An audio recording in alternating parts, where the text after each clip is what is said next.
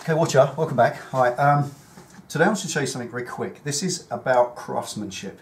I try and inspire the younger riders who've never done anything before on their bikes, to modify, to change things, to make it your own, to stamp your own mark on a motorcycle. And sometimes it involves the most basic skills, and one of those is cutting a bolt down. Now if you, for instance, fitting a fender on your bike, say you're lowering your bike and you've bolted something through the fender, especially on a Harley Davidson, you've got a thread protruding down that might come too close to the tyre. There's a reason to cut a bolt down a bit. There's also things like blind holes. You get a blind hole in something. A blind hole is a hole that doesn't go all the way through, so you've got a bottom to it. You put the bolt in and it bottoms out at the bottom of the hole and it's still too long, so you need to cut the bolt down. There are many reasons to cut a bolt down. Now, I think if you're going to modify something and do it yourself, you get so much respect if you make a craftsmanship job of it, if you make a real good quality finish. A high-end finish is everything, and if you're modding your own bike, it doesn't have to be bodged. Even if it's a rat bike, it still means doing it properly, and especially when it's involving brakes, chassis, anything on the bike that you don't want to fall off. So let's show you how to cut a bolt down in a successful way that will give a nice finish that will work afterwards, and there's a little bit more to it sometimes than you think. The reason is, when you cut, take a saw and you cut a bolt down, you will inevitably mess up the thread on the end, and that won't then lock back in. And it's all well and good if you've got thread file or any of the fancy tools like taps and die sets, but many of you haven't, and I didn't have for many years. I'll show you this. This is something that my grandfather taught me many years ago. Start off, take two nuts that fit the bolt concerned. This is the subject that we're going to cut down. Take two nuts like that and pop them in the vise, end on like that, with two flats upwards, or uppermost. And nice and solid, nice and tight. Take a hacksaw and run it along them, just split them open like that.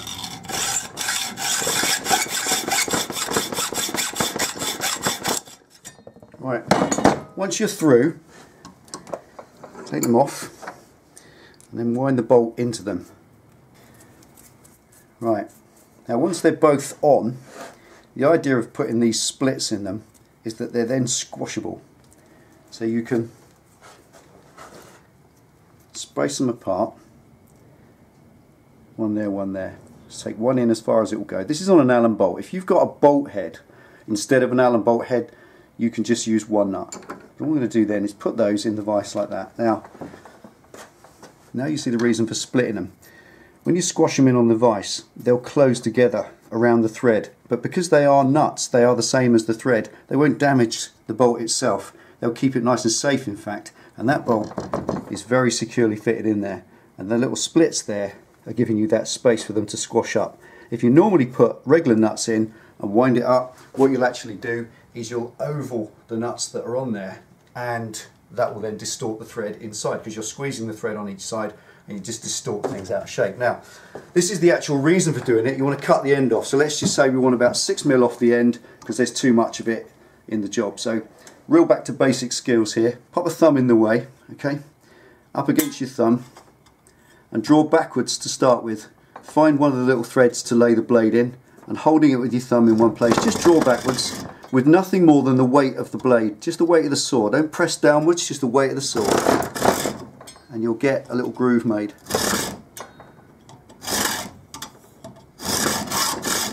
There we go.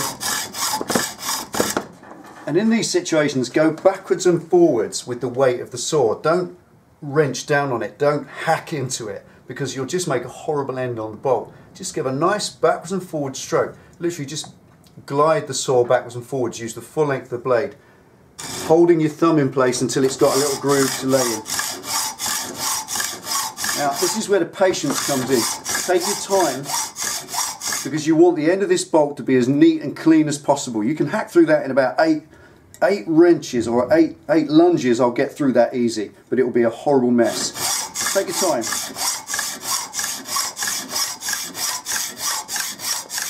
And use all of the saw. Don't go a million miles an hour with the middle inch of the saw. That's no use.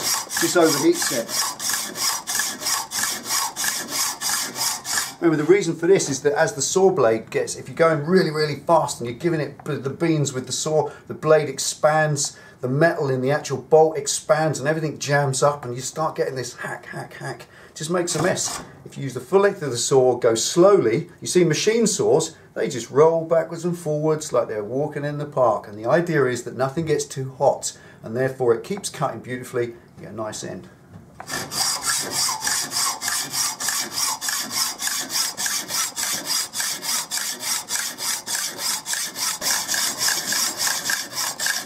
Now at this point, you got about 3/4 of the way through, start listening to the note from the saw. Listen to it. It will go deeper. The pitch of that wick, wick, wick back and forwards, it will go. You'll hear it drop. I don't know if you like that. It will drop in pitch, and as that happens, it shows you're getting to the end of the bolt. It's getting thinner and thinner, and before it snaps off, you can then pull the saw. I'll show you. As you hear it change, hear it dropping? Through it goes. Press less and less hard towards the end of the cut. Right, take it out, take a file. Now on the end of there, the saw going through has made a bit of a mess of that end thread. And if you tried to screw a nut on that, or worse still, you tried to screw that into an aluminium engine casing, now that would definitely cause damage to what it's going into. So take a file and go backwards with the file. And yes, I know that can damage a file, filing backwards with it, but they are cheap as chips, it doesn't matter, it gives you a good job. Just gently stroke backwards, 45 degrees to the thread, because you're not filing on the end, you've made a nice cut. If you look in there, it's got a knife, can you see in the end of it? Mm-hmm. It's a nice, smooth, clean cut without too much damage. And you're just taking the burr off. You're taking the burr and you're rolling it inwards, away from where it needs to be, or where it is. So once you clean that end off, here's the next trick. You've got your split nuts there, and we're going to use them to clean the bolt. We're going to use them to clean the end off there. So pop them back in the vise. This time they don't want to be too tight.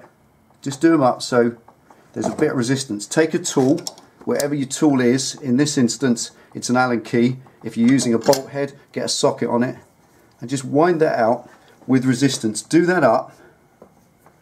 Do the nuts up so that there's quite a resistance to that. So they're squeezing quite hard against this bolt. And as they do so, as that now comes out, goes backwards and forwards, and that will clean the end of that thread up beautifully. There you go. Come out through the second one.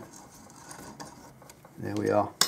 And what we've done there is cut that and push all of the burrs off the end and roll them around so they're out the way. You can then take a little piece of emery cloth and rub that, make a nice end, and a standard nut will now fit straight on the end. That will screw straight in like that.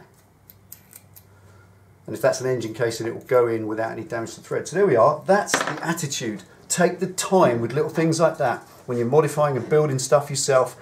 That's a craftsmanship attitude to lobbing the end off a bolt. You can get a disc if you want and bang a disc through it. It doesn't make any difference how you cut it, but once you cut it, make a nice job. And the whole principle is use split nuts to hold it in the vise, and then taking those nuts off carefully will clean the end of the thread for you without the need for taps and dies and expensive tools that you may not be able to afford. Drawing pen. Got it. That's the job. Be a craftsman. Be a craftsman in your garage. Do a good job, and nobody can criticise you. Any good? Yeah. Take it easy, ride safe. Thanks for watching. See you next time.